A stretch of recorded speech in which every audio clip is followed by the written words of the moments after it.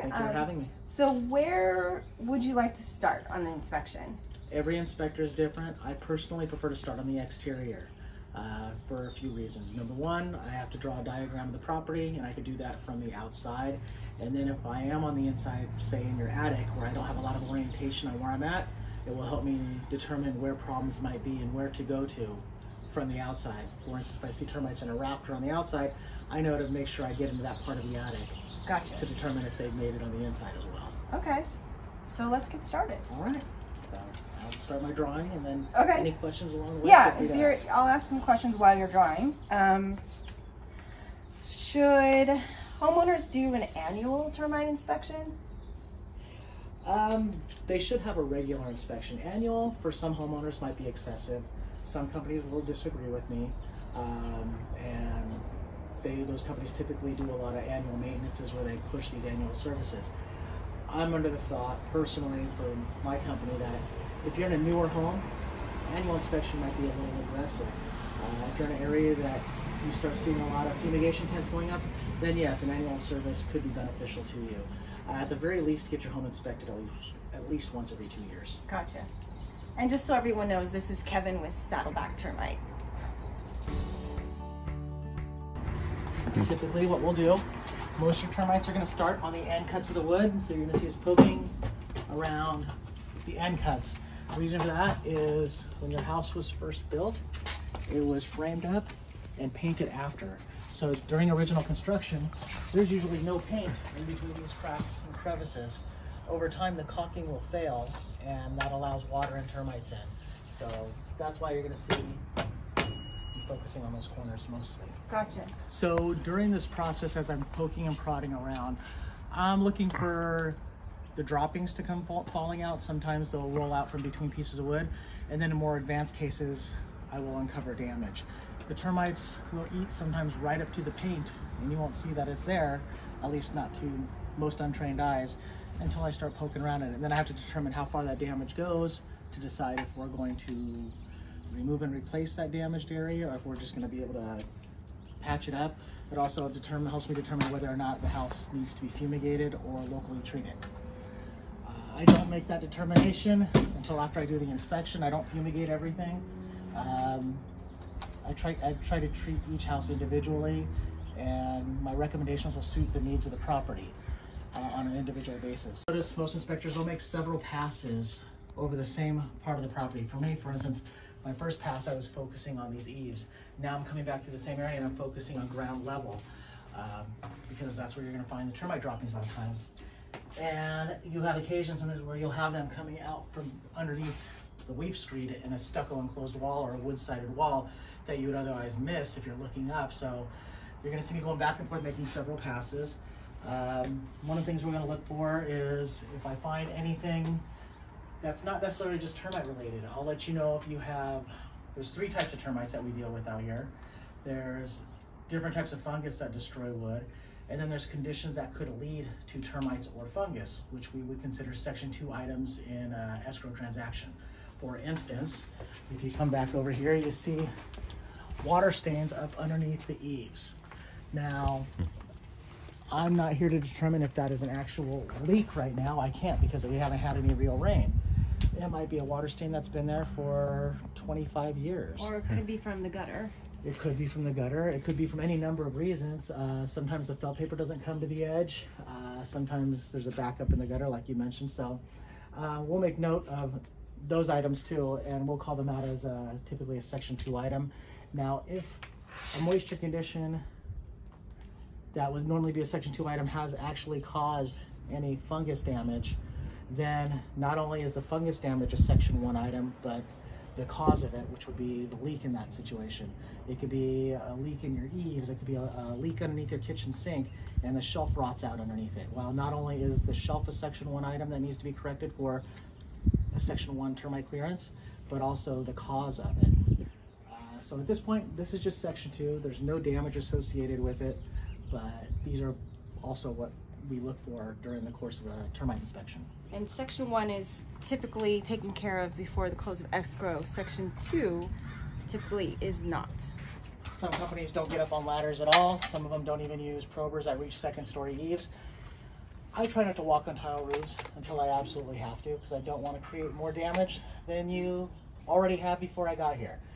But I will make an attempt to check out second story areas, invisible and accessible areas. But our responsibility is, at the very least, visible and accessible areas from the ground level. So do you recommend most sellers get a termite inspection before going on the market? It is not a bad idea. That way, for negotiation purposes, you know what you're dealing with going into it. And in the market that we're in right now, as a very fast seller's market, a buyer might ask for a lot because they're paying top dollar for the house. Well, now you know what a lot's going to look like before you actually get into the transaction, and then you can negotiate and decide what you choose to do, whether it be some sort of credit or actually getting the repairs done. I have some homeowners, especially on homes that they've lived in a long time, that need a lot of work, and they'll decide to do the work and everything before they actually put it on the market. That way they have a clear report ready to go. You'll still have to disclose that report in your escrow, but there's no negotiation point. It's done. It's done. And it looks nicer when the buyers come and look at your house. At this point, there are termites here. As we're looking up here at the water stains, as we were discussing, this is a newer rain gutter, so there was water that was coming around the area for a length of time. It caused the separation between the boards, which allows termites to get into the stuff. And again, this is where we start with the termites that are starting on the end cuts of the wood. So right bit of damage right where I'm poking here. And then again, this rafter right here is also termite damage. This is what had fallen off when we probed at it. And you can see the termite droppings inside the board here. Great. These are drywood termites. So it also stands to good reason with this amount of damage on that short of a rafter tail that the termites are extending up into the attic space. From this point, it appears to be an inaccessible area. I'll see from the attic space if I can get back up in here to treat it. If it's a vaulted ceiling or a very shallow attic that we cannot access, then the primary recommendation would be a fumigation. Otherwise, we'll attempt to locally treat it. We could also do a local treatment as a secondary recommendation. It would be considered a secondary and substandard recommendation, and it would state that in the report. Gotcha. As long as, if this was an initial situation, the buyer and seller are willing to accept that, then that's how we can proceed. That would be one of our options. Speaking of which, if this home were to be tented, does that mean all the neighbors need to tent their homes? Not necessarily. I can't say when or where termites are going to set up shop, so to speak, and also a lot of that speaks to their the level of maintenance that was done on the property. Paint and caulking are going to be your #1 lines of defense against termite infestation. That, in conjunction with regular inspections, either annually or biannually, if the case may be, we'll be able to catch things at an earlier stage, but the paint is going to be what keeps them out for the most part. So if this area didn't have this water condition and the caulking was intact and the paint was intact, there would be much less of a chance that the termites would even have been here in the first place. Gotcha. So here again, a little more termite damage. It almost looks like maybe somebody patched it up before. I can't be certain. But as you get the separation in here from, maybe it was water running down here before the rain gutters went in, it allowed access for the termites. So as you see when you start poking around, you can see the little bits of damage where they're following the grains of the wood. But the damage doesn't go too far. I mean, where it's that severe, you can hear the difference when I'm tapping on it and what's hollow and what's not. It's kind of crunching. Yeah, so at this point. So would you say one of the most important things an owner could do to prevent termites is to have a good paint job? A good quality paint job. Paint is one of those things you're going to get what you pay for. The quality of the paint makes a big difference, and the quality of the painter. For instance, if you get a lower end painter who doesn't do all the proper prep work, even if he uses the best paint available, great paint will not stick to the wood well if you have layers of dirt in there. So you want a good painter that's going to come through and scrape everything down, power wash it, whatever their process is, depending on the type of paint they're using. But you want to get clean surfaces, clean solid surfaces before you paint. So that's why it would be important to get a termite inspection done before you take on any major project. We're going to let you know what's solid and what's solid, what's not solid, and let you know if something needs to be replaced. Then the painter's going to come through after we fix everything, power wash the rest of the house, and then they'll do the finish as far as make sure you have good solid painted surfaces. All the corners are caulked and sealed properly. And side note is if a homeowner is not getting ready to do a full paint job at that time, we can also paint to match if you supply me the matching paint. Gotcha. A lot of the wood would get primed and painted on the ground level on sawhorses before we would even install it. But in a situation like this, your options are, one, we could replace the wood, but that would unfortunately mean disassembling brand new rain gutters, which I'm not really excited to do that, because you start taking them down and putting them up repeatedly, they don't ever go up the same every time. Right. So in this situation, I would say the damage is relatively minor. We can come through here, and whether we fumigate it or locally treat it to kill the termites, we can dig out all the damage, fill it all in, texture it, paint it, and try to make it look like there was never a problem there. But then it'll be crucial to stay up on the paint to make sure that whatever repair gets done up here is going to last. How often should a homeowner paint their house then? That is absolutely dependent on your location. Here further inland, I see, you know, roughly 10 years on a good paint job before it really starts looking like it needs to be addressed. It doesn't necessarily mean a stucco, but at least the wood trims. Right. Now, if you're closer to the ocean, it could be 5 years. I see houses on Balboa Island that 5 to 7 years, and they look far worse than a house here in Rancho Santa Margarita or Mission Viejo that has a 10-year-old paint job, just because it's under a lot more stress. So here again, we have another rafter tail where the termites probably start on the end cut of the wood up in here. So the damage is going to be a little more severe here, and it's going to be a little less as we get back up to the wall. But then there's a good possibility that these termites are extending into the attic, and I don't know from the attic if I'm going to be able to access them. So we'll find that out when I get up there. So what about firewood or pallets or things around the house? Is that an invitation for termites to come on over? It absolutely is. Stored wood like this, where they're just unpainted, untreated lumber for fireplaces or fire pits, they're exposed to all the elements, and sometimes they can have termites in it when you buy them, or beetles or other wood destroying pests already in here.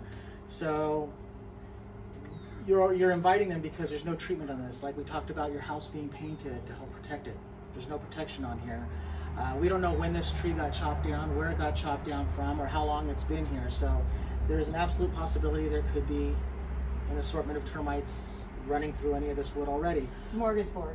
Exactly. Now behind you, if you have a pallet on the ground resting against the ground, anytime you have any earth to wood contact, that is going to invite termite problems as well. Typically when you talk about earth to wood contact, we're talking more about subterranean termites. Those termites live in the soil and come up to feed off the wood and return to the soil. Subterranean termites will do way more damage in a short amount of time than drywood termites will, because those colonies can be enormous. The queen to this colony, if you had subterranean termites here, the queen to the colony could be a couple houses down and several feet underground.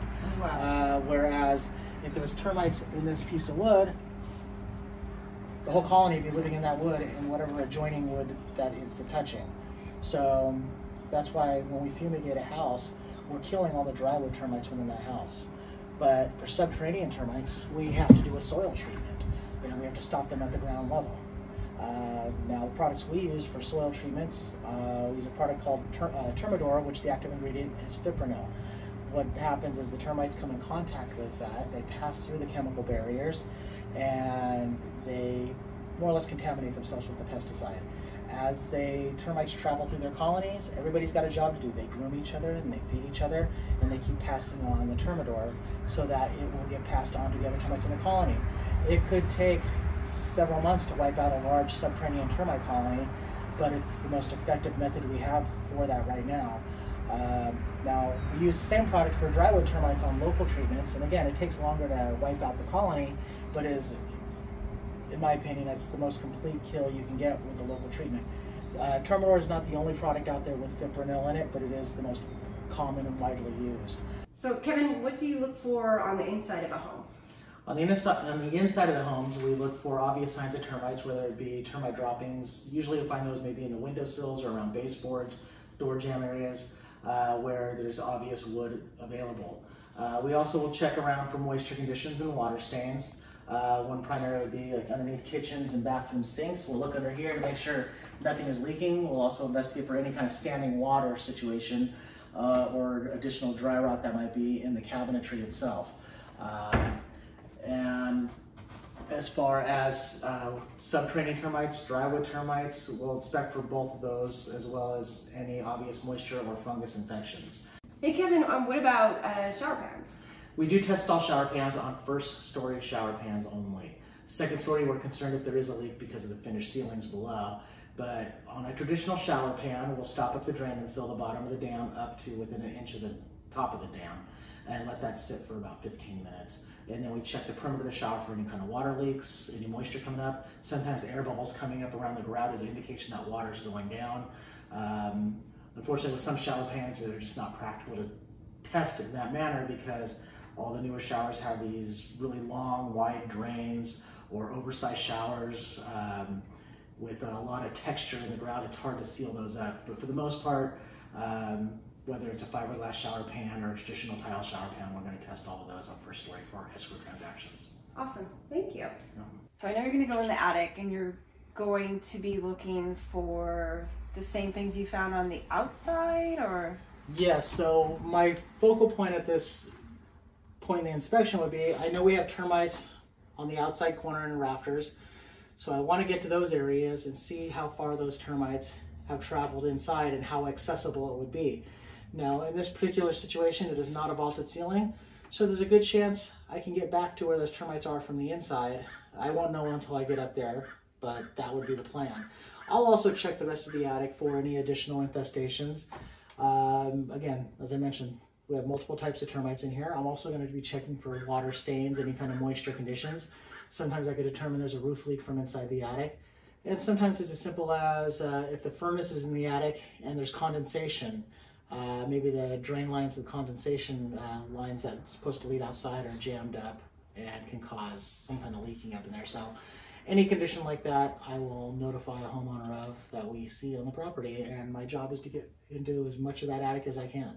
So you're going to do the best you can, but there could possibly be hidden damage. Absolutely. Most attics have insulation, so I can't see underneath all the insulation, and we're not going to pull all the insulation out. Right. Some attics I get into, homeowners have installed plywood across the ceiling joists for storage. And then they might even have a lot of stored items up there. So that all of that is going to inhibit what I'm going to be able to see in an attic space. But we'll be as diligent as we can and try to cover as much as we can while we're up there. In the event that there's an area that I cannot get into in an attic, especially during an escrow transaction, I will mention that an area is inaccessible, and I will explain why. Sometimes it's inaccessible due to the original construction or air ducts or insulation, where it's not practical to make those areas accessible. But if it's inaccessible because the homeowner has a lot of storage up there, I may require that homeowner to remove that storage so I can come back at a later date and re-inspect the attic and file a supplemental report. Now I'm around the chimney area, and this is the flue where the heat and smoke go up, and right along that there are termite wings here. That is what that is. And a little more on the other side right over here. So we know termites have swarmed in to the attic, either through air vents or around the framing of the fireplace up here, which again is an inaccessible area. I cannot get up in there to treat that without disassembling the chimney. So this takes me back to my primary recommendation of needing to fumigate a house, because these termites could have burrowed into the wood up in here and I can't see where they're at, and as they burrow in, they drop their wings off. So what we see down below are the wings that had dropped off of the termites. Each termite has 4 wings. There's more than one termite worth of wings under here, so we don't know exactly what that situation is. This is the rear left corner of the house where we identified a rafter tail from the outside that termites extended into the attic. As you can see, there's a lot of insulation up here, and the area has been treated in the past, and that's what all this white dust is everywhere. Is after a treatment has been done, typically a company will try to cover up or remove any evidence of the existing termites so that it doesn't get called out again as live activity in the future. The problem we have here is that there still are live termites here. You can see everything's been covered up, and there's still droppings right here. I will try to get some still shots that might come through a little better than this video.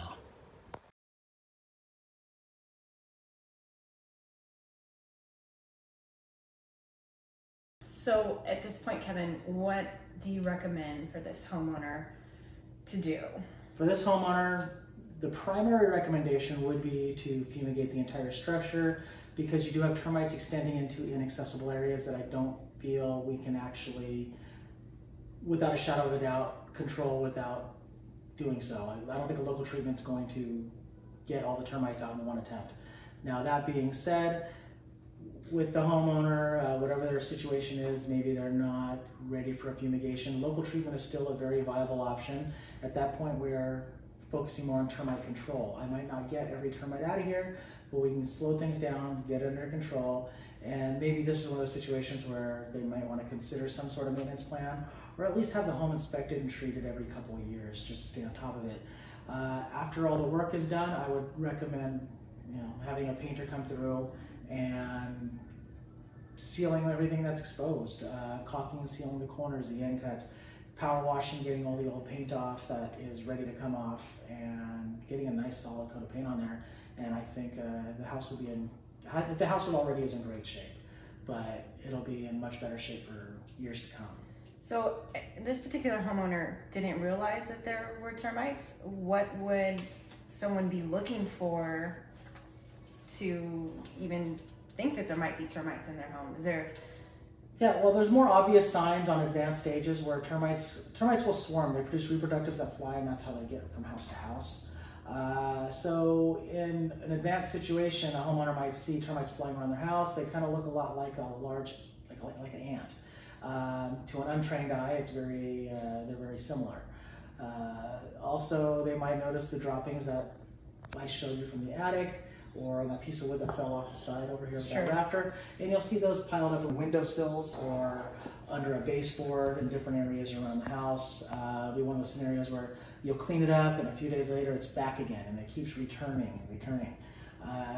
And then eventually that colony will mature enough to actually produce reproductives that can fly. So, and then the final thing would be, again, more advanced stages, seeing the actual damage around the house. So mostly advanced stages for the untrained eye to see anything. Aside from termites actually physically swarming and flying around. And at that point, I urge a lot of homeowners, they call me and think they have a termite problem, they see bugs flying around, say, take a picture, send me a picture. Let's see what we're dealing with.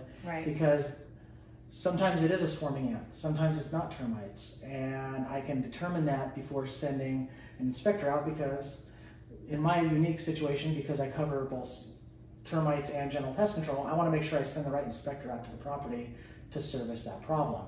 Not every inspector is licensed in both fields of both termite and general pest control. So we want to make sure we get the right guy on the job. Gotcha. Kevin, you recommended fumigation as the #1 thing to do. What does that entail? Fumigation is typically a 3-day process. So what happens is, once you determine there's a date that works for you to be out of the house, then we will bring you the fumigation bags, we'll schedule the date, we'll schedule the gas company to come shut the gas off for the morning of your fumigation. You'll have to bag up perishable food items. There are some bathroom items as well, and we'll give you a whole checklist of how to prepare for the fumigation, instructions on how to properly bag everything up. The morning of the fumigation, the crew will come out, they will inspect everything that you have bagged up to make sure everything was bagged up properly. They will be opening up all interior doors and also checking for any items that you may have missed.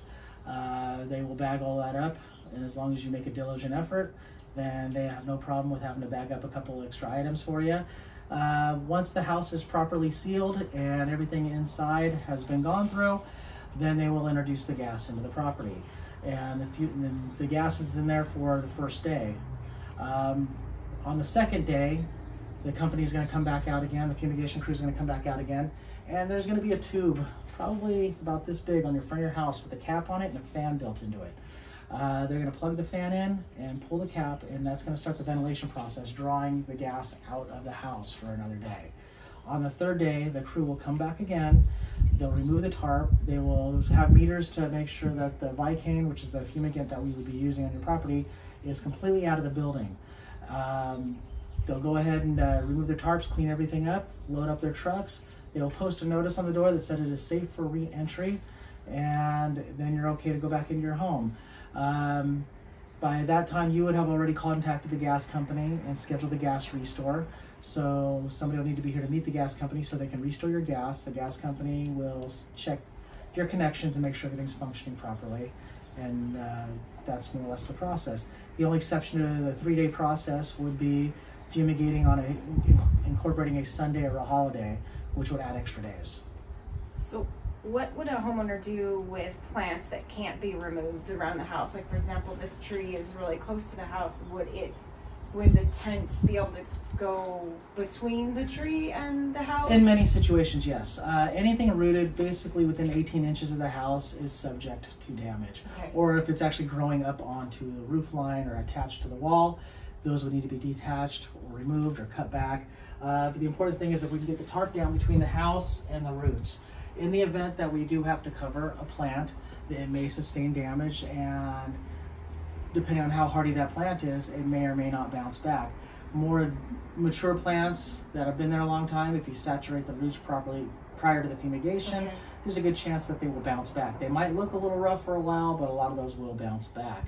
If they're more like annual plantings or delicate flowers that get covered up, they may not. Anything potted like you have on your porch over here, I would say remove those, and just be mindful. If it's something that needs to be in the shade, if you put it out in the direct sun, that might be problematic. Right. House plants inside the house, you just gotta be cautious where you put them, but they need to be out of the house, as well as pet food. Right. And even regarding bagging of perishable food items, eye drops, mouthwash, toothpaste, medications, which a lot of that you would end up taking with you during, right, during the vacating process anyway. Thank you. Sure.